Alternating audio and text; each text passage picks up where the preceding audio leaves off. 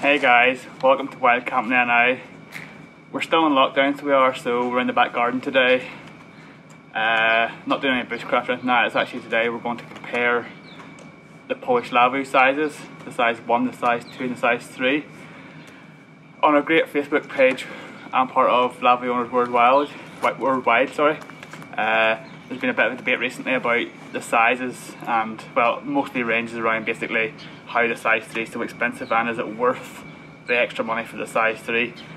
I'm not here to discuss whether or not it's worth it, that's a personal preference and the prices are getting a bit silly, so I'll leave that for another day. What I'm here is to purely not really try and show this difference in size. A few weeks ago I proved the sizes variables using maths, some basic Pythagoras theorem, based on expected sizes of a size 1, 2, size 3, and showed how they varied. Today I'm out in a real world situation in my back garden with a size 1, a size 2 and a size 3, and I'm going to show you my findings. The first thing I want to say is we used standardised sizes of 170 centimetres, 180 centimetres and 190 centimetres for the size 1, size 2, size 3. That is a standardised sizing, but these are mass produced military surplus items, and well, in my experience I only have, I have 5 or 6, 7 Lavvus now throughout my collection. I found that most of them stuck to this sizing, but today I'm going to show you. I actually bought a size 1 specifically to do some testing, ironically. The size 1 is an anomaly, so it is, and I'm going to show you now. But I have laid out a few different scenarios here to try and show the size differences, and I'm going to talk through, before I show you this stuff, I'm going to talk you through some of my controls. The first thing is, I've used the same center pole for all 3 Lavvu. But when I picked the size 1, which I'll show you now, I made sure that all the corners were equidistant from the center pole, to try and get it as fair as possible, and from that I erected the size 2 and size 3 to try and keep a uniform shaping. I have also taken the other half of the Polish Lavvus, which I've measured, and they both match up. They're all 3 are matching pairs, and I'm going to show you first of all how the sizes match up to each other and talk about a few of the anomalies that make the calculation not as simple as just basic a equals b squared plus c squared. So we'll go look at that now as well. Okay guys, in our scenario 1 I've laid out 3 Lavvus, size 1 on top of size 2 on top of size 3. As you can see, I'm trying to show that they're all laid out as balanced as possible, but you know, you obviously can't get them taut layout, but I've tried my very best to keep them as uniform as possible. This is not scientific, it's just trying to be as accurate as possible. So the first thing I want to say is, as I come down here, I don't know if I can be able to take you down without it going all wonky. Let's see. So first of all, I'm going to try and show you the sizing. So the size 3 is about 190, just slightly under 190. The size 2 is slightly under 180, but as I say, my size 1 is the anomaly. I expect this to be 170, but the size 1 is actually 175. So the question always arose, is a size 1 too small? And the answer is, well, depends. That's 5 centimeters bigger than expected.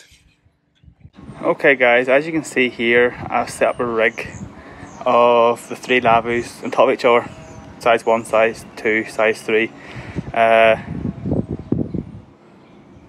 They basically are all in the same center pole, so obviously the size 2 and size 3 are on top of the size 1 in material, but I think at the top there is going to be negligible, the actual effect of the material, so we're assuming that they're all equal. As I say, I pegged out the bottom one equidistant to the center pole all round, and then I used that as a guide to peg the other 2 out, so hopefully they're pretty equal. So first of all, as you can see, obviously down here, sorry about the sunlight, but down here we have spacing. So from left to right we have the size 3, the size 2, the size 1, and obviously the size 1 spacing between the size 1 and 2 is about half the size of the 2 and the 3. That's expected because, as I say, my size 1's an anomaly and it's actually 175 rather than 170. I'm going to bring you down. Sorry, this video's a bit choppy. I've got neighbours out cutting grass and cutting hedges in the sun, and I'm using a new gimbal to try and test something while I'm here. But as you can see, the spacing from the 3 to the 2, peg out point to peg out point, is just about 5 inches, and then it's about 2.5 to 3 from the 2 to the 3. So it is, which would be consistent with the spacing we've seen on the Lavvus over on the other test. The maths would suggest that it should be 6 inches, but obviously there's anomalies here. So there's peg out, tension of the material, slope of the ground. There's just so many variables there is, but the general consensus I'm trying to show is that 5 inches this side, 5 inches the other side, the difference between a size 3 and a size 2 is 10 to 12 inches, not 2 to 4 as sometimes is thought on the forum, unfortunately.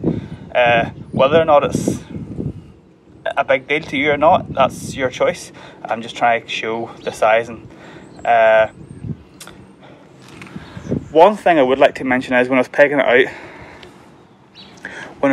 the whole thing, the two button rows, the two sides of the buttons on them, that's where we do our measurements from.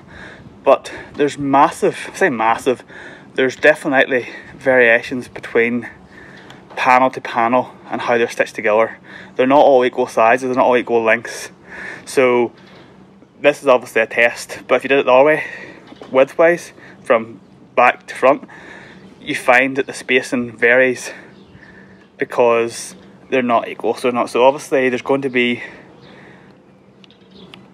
differences in the material, difference in the size of the Lavvu. As I say, I've got a size 1 there. I'm kind of happy I got a size 1 that's so big because I thought that it wouldn't be much good for me, but to be honest, the difference between it and the size 2 is a couple of inches and will not be as noticeable, especially for the kids.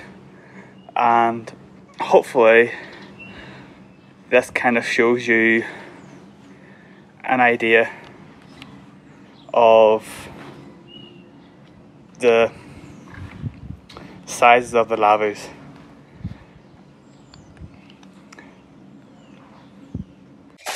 Well guys, I hope you enjoyed this video. As I say, I was just trying to show real world demonstration how the maths held up and how the sizing varies.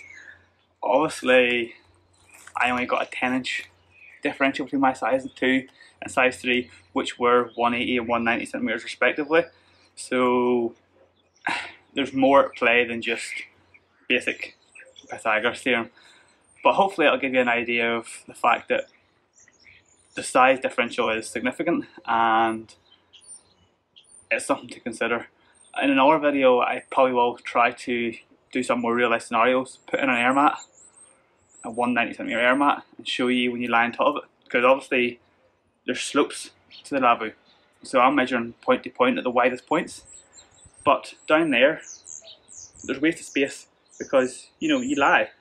So when I lie my size 2 on my mat touches the side walls, and then when I lie on my mat's 190 and I'm slightly shorter than that, 5'10", my feet or my head, depending on how I lie, will be close if not touching the Lavvu because the space is diminished on the angle. So it is. So if you're lying on the floor on a foam pad, you're going to get more space here. If you're lying on an air mat, a thick air mat, you're getting less space just because you're bringing the floor height up there. So there's lots of variables to sleeping. Of course you can sleep in a curve. If you take out the centre pole, you get the widest point. There's multiple variables. But hopefully that airs a bit of an insight of the size variables of the sizes of the Lavvu. And as I say, if you like this video, give it a wee subscribe. I do more Lavvu videos than I care to admit. I quite enjoy my Lavvus, as you know. So this one's especially for the Lavvu owners worldwide. So I do hope you enjoy it, guys, and hopefully someone finds it a bit informative and proves some real world situations. Thanks, guys.